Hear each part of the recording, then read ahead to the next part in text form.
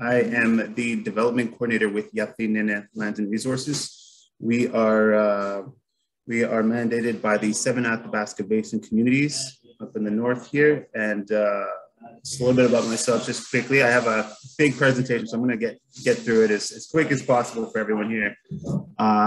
So my name is Nene Robillard. I am from both Black Lake First Nation and Cowes First Nation down south. So best of both worlds, Nene and Cree. And yeah, I've been with the company now for going on 3 years now. And my main purpose, I'll just speak to our office here just quickly here. I'm just trying to get my notes here to correspond here as well. I'm not sure how I get my notes to correspond. Anyways, the mission of our office is to protect the lands and waters of the Athabasca Basin for the long-term benefit of our Dene First Nations and Athabasca communities. So that includes Black Lake First Nation, Hatchet Lake First Nation, Fond du Lac First Nation, and then the 4 municipalities of Stony Rapids, Kamsooke Portage, Uranium City, and Wollaston Lake Post. This is a little bit of our governance structure of how we're comprised. So as you see at the very bottom there is our staff and committees of the Nene Lands and Resource Office. We are, again, mandated by the 7 basin communities, which you'll see kind of the little basic rundown on the structure here. So we have our board of directors, Chris Toussaint, representing Fond du Lac, Mary Denner-Cheze, chair of Hatchet Lake, chairperson Archie Desain, representing Black Lake, and Al Sain, representing all of the 4 municipality communities. And then we go up one more level, and those are the Athabasca 7 leadership. So the 3 First Nation chiefs and the 1 member representing the 4 municipalities, again, Al Saint, which you'll see a little bit of the percent breakdown of how everything's broken down there with the communities.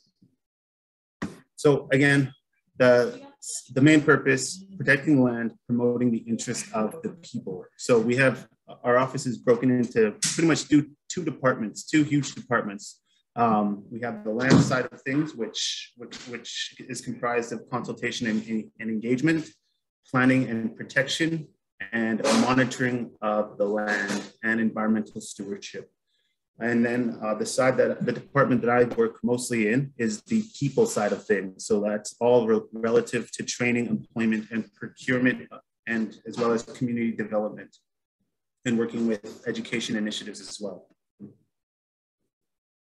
Again, this is just a little bit of a rundown of the land side of things and the people side of things. So these are the representatives of both respective departments. So we have the Athabasca Land Protection Committee, comprised of the following names there. Representatives, again, of all, 1 from each of the 7 basin communities, and same with the people side too as well.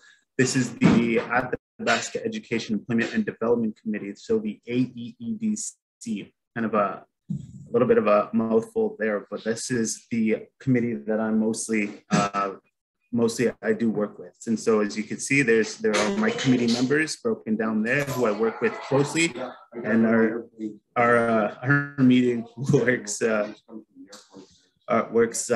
together on anything related to insights, to procurement, and employment, education, and training initiatives. So we also have Anne Robillard, Hatchet Lake, Terry Lynn Beaver from Black Lake, Margaret Powder, representing again the permanent resident organization. We have Jerry Goulet also on our committee, who is the education director for the Athabasca Dene Education Authority. Joan Strong from PAGC, Christy Jackson from Athabasca Basin Development, and our new member to our committee, we're so happy to have, is our youth representative from the Athabasca Basin, who is Janita Paquette, and she is from Fond du Lac. So a little bit of a brief history of how the AEDC came to be.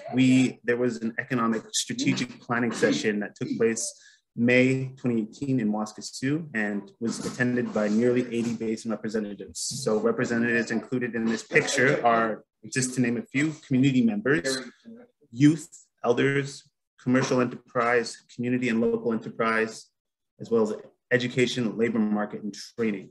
and various levels of government. So that was a good snapshot. That was just, I guess, a year before my time with Nene.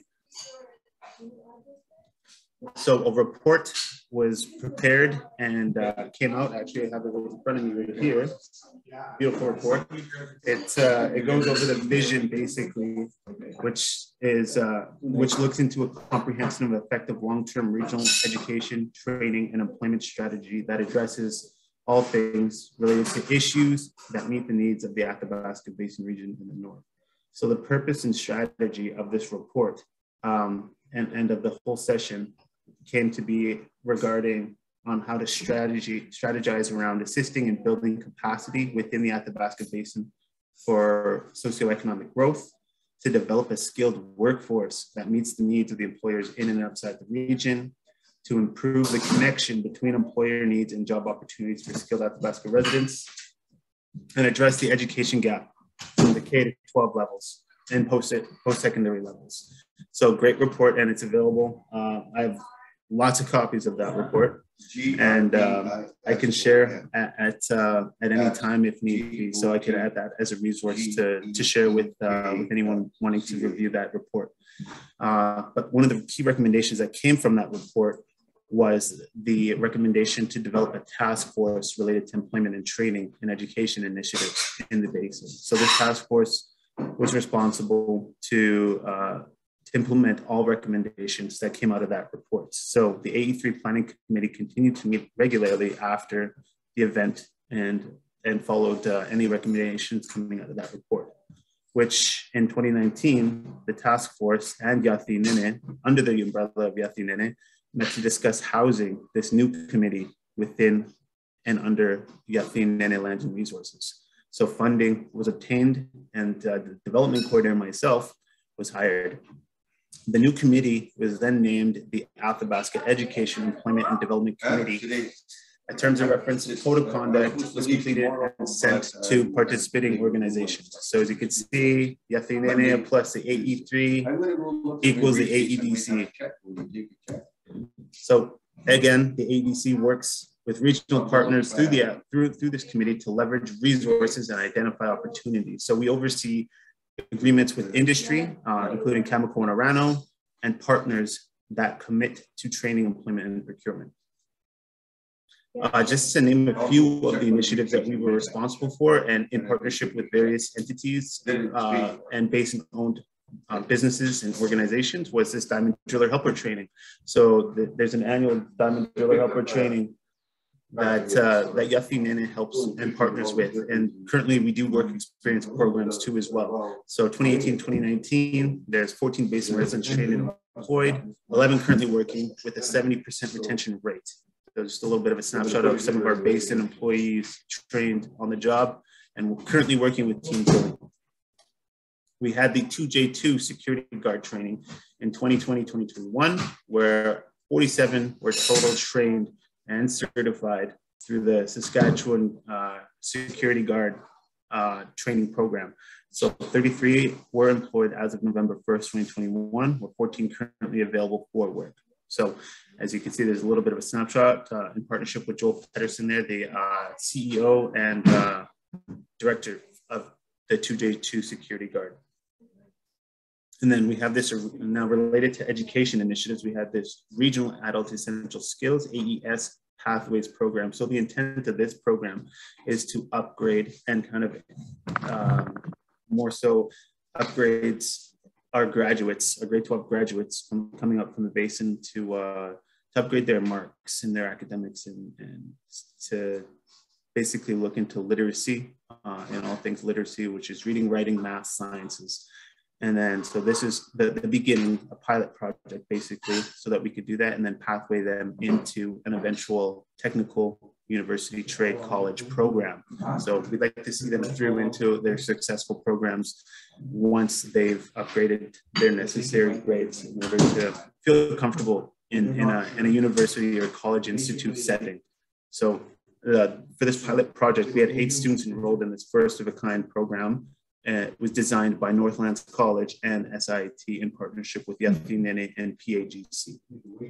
So we're looking forward to another successful program in the fall too. So stay tuned. Our office also administers the Athabasca Basin Scholarship program, which also just recently incorporated the inaugural Denise Boogie Trade Scholarship Program. So now we have the wide scope basin program, but incorporated in that is also a trades component. So this past year, our 2021 recipients of the inaugural Denise Boogie Trade Scholarship Program was Richie Robillard from Black Lake for his aircraft maintenance engineering program, and Raiden Josie Unin from Hatchet Lake in his carpentry program. So congratulations to those two inaugural recipients of the program. Overall, there were 26 Athabasca Basin scholarship recipients this past year, each receiving a total of $2,500.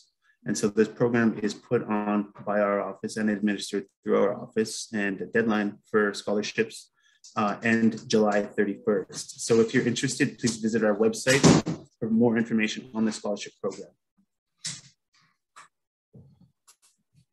Also, another component was in partnership with our office and Prince Albert Grand Council and Athabasca Basin Development was their summer student program, whereas there was a total of 11 students hired through ABD from the Athabasca Basin for this first ever student program. So currently their ABD is running this program again, and there are hires within several of ABD's investment companies.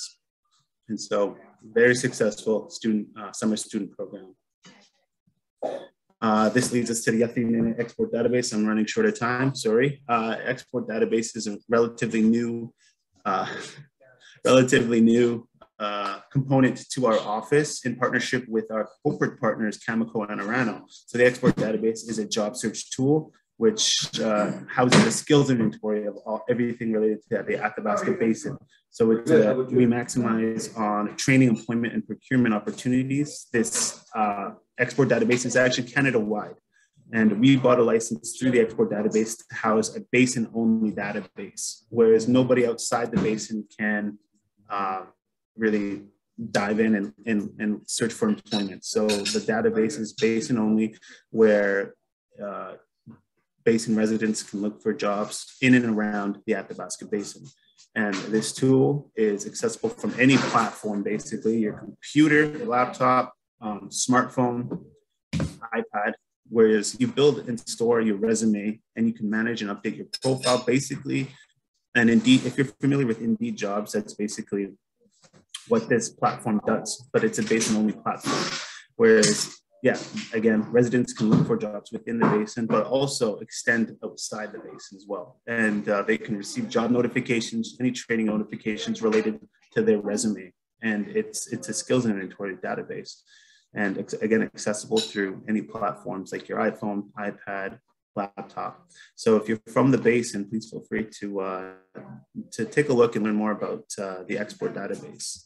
We're in a soft rollout at this time, and we currently, for basin members, where we have, I believe, 80 plus profiles, where our end goal right now for this first year is to reach 250 export database basin profiles. And so once we reach that, we're going to be drawing names of all 250 residents, and for big prizes, big TVs, PS5s, gallons of gas, anything that's relevant to the basin. We're wanting to do a big draw of prizes for a successful export database rollout. So again, yeah, storing your tickets as well, as easy as a click of a button too as well. So if you have your WHMIS, first aid, anything, chainsaw safety, gun safety, all those certifications can be safely stored and housed on your export profile.